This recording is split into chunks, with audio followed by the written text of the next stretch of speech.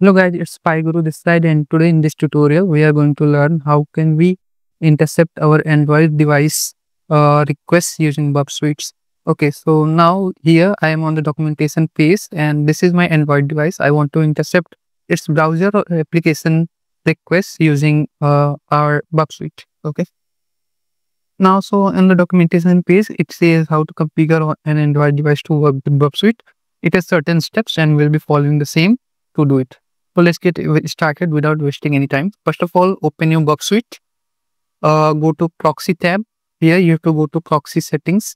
Then here you have to click on Edit, or you can edit not working. Just click on Add, and here select a specific address. Then you have to find your IP address. So open your CMD and type ipconfig. Now I'm connected to Wi-Fi and currently my IP address is this. So I'll just verify this 192.168.146.150.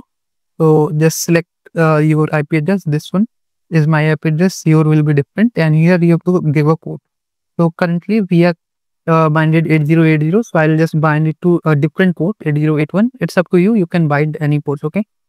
Once it's done, click on OK. Allow.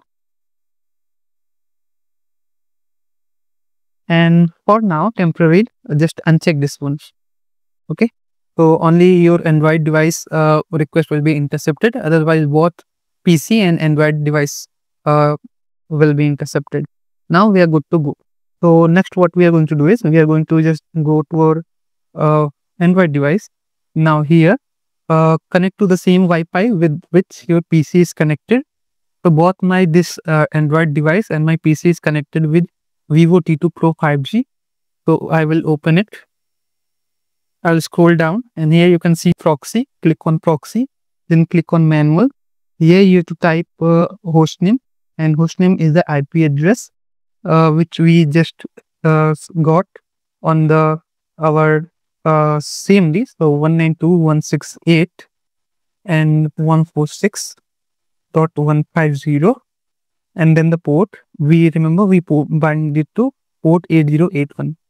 Okay, we are good to go. Just click on OK. Once you are done with it, what you have to do, the next step is you have to do import export CA certificate. So click on this export CA certificate, and here click on this first option, certificate in their format. Then click on next.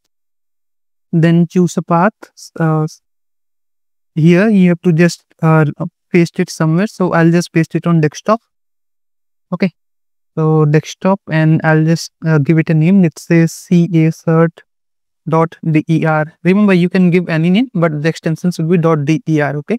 Then click on save and next.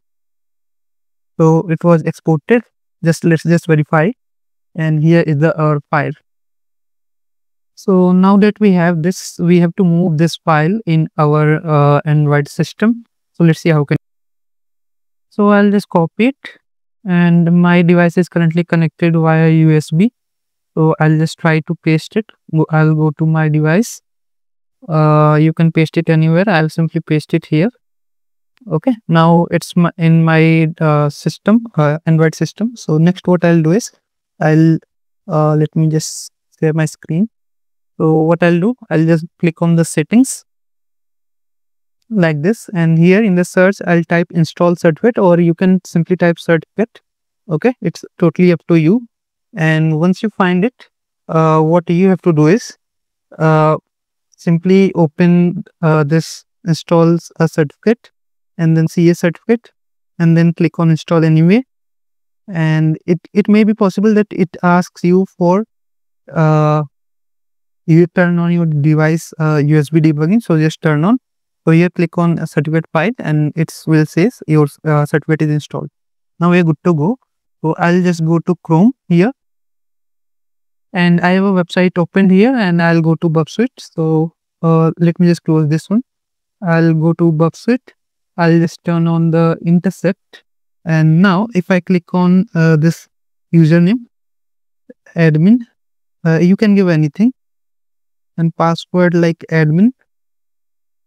And if I click on submit, you will see the my request will be intercepted here. So see, it's working. Username is admin, password is admin, and token 20056.